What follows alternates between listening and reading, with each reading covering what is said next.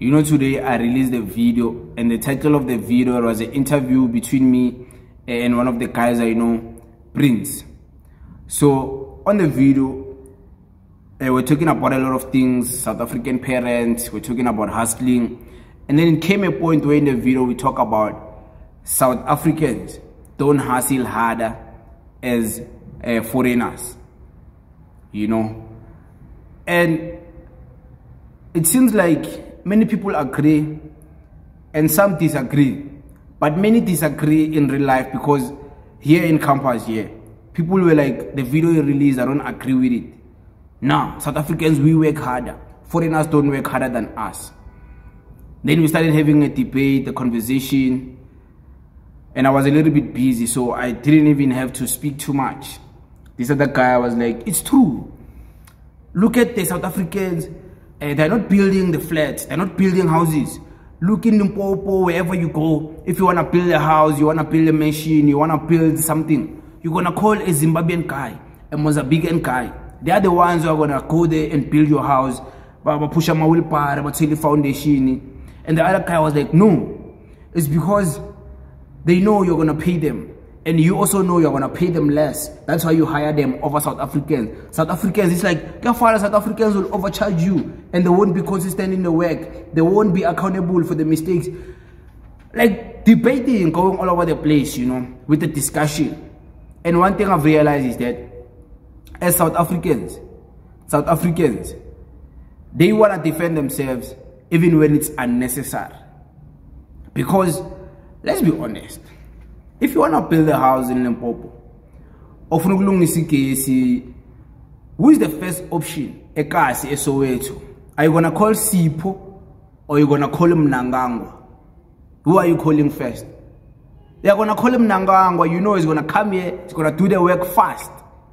Not saying that you don't call South Africans, but whoever comes to your mind, Mayulungisi Moto, who is it? Is it a South African garage where you will fix your car, or it's a Nigerian garage, or it's a foreigner garage, it's a Mozambican guy who's gonna fix your car?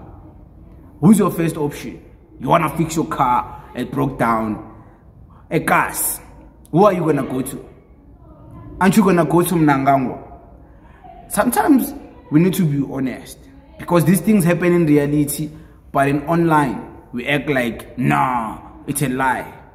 No, South Africans are the ones building the flats, building the houses. South Africans, they can build. They can build, we know. But it's foreigners who are always working hard to build the houses in Limpopo, Makhaya, KwaZulu-Natal. You call them Mnangagwa, the Zimbabwean guys, the Namibian guys, the Mozambican guys from Maputo. They come and build your houses. That's the reality. That's the honest truth. Not saying South Africans don't do that. They do. So I don't buy the argument that says South Africans work harder than foreigners. I don't buy it, because it's not true. And it doesn't mean I hate South African people.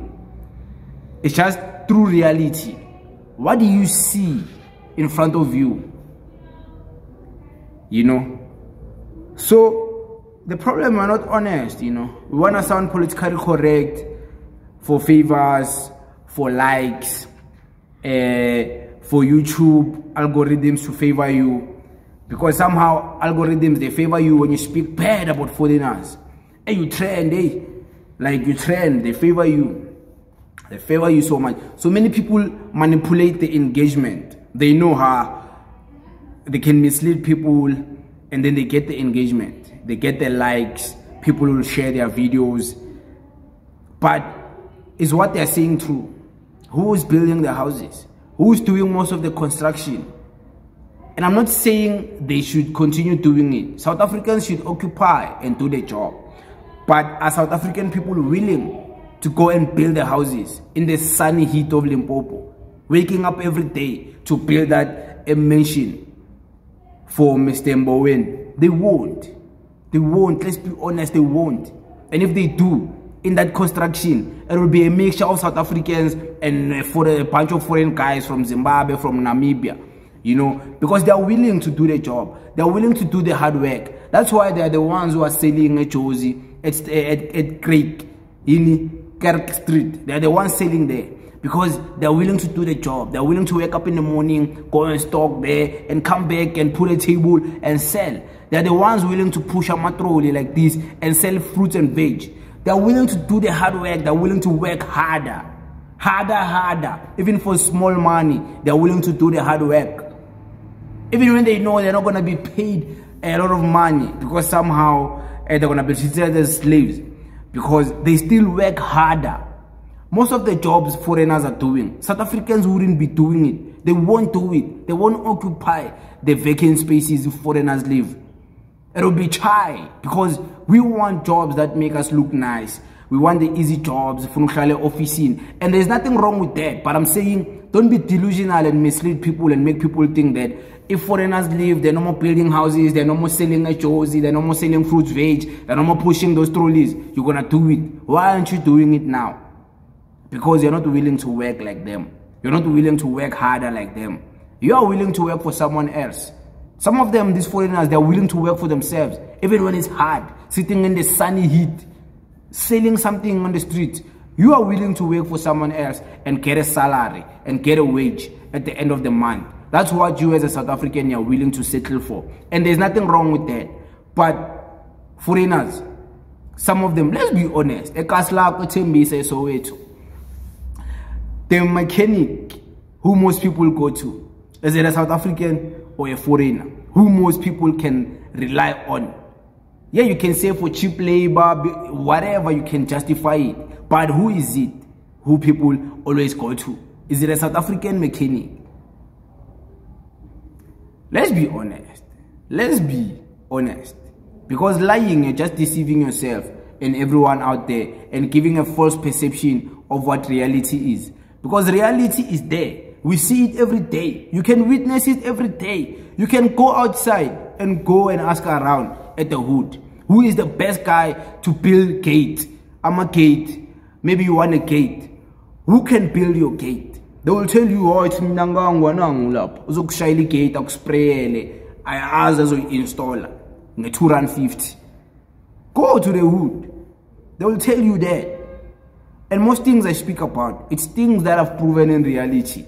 And it's things that can allow even you as a person to go out there and prove it for yourself. It's not something that was written on a paper. It's not something that was said by a politician or a professor at university. It's something that can be seen, that can be touched, that can be observed. You can go observe reality for yourself. You will see. Foreigners, they work harder. And I'm not saying they shouldn't. And I'm not saying they should. I'm not saying they should go. I'm not saying none of that. I'm just saying, at least they are the ones willing to do the harder jobs than South Africans. But it is what it is. Until you prove it for yourself, you won't believe me. Thank you very much.